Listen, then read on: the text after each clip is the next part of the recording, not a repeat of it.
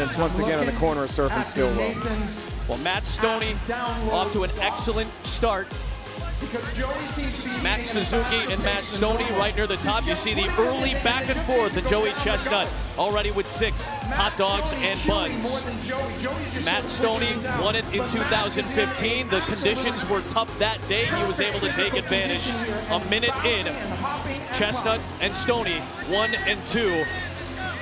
I love this event. You know, we got to remember as Americans and sports fans, there's so much to be thankful for. The hot dog, the ice cold beer, the cutting wit of Drew McGarry, Rachel McAdams in any film, really, I'm thankful for. Notebook Little empty.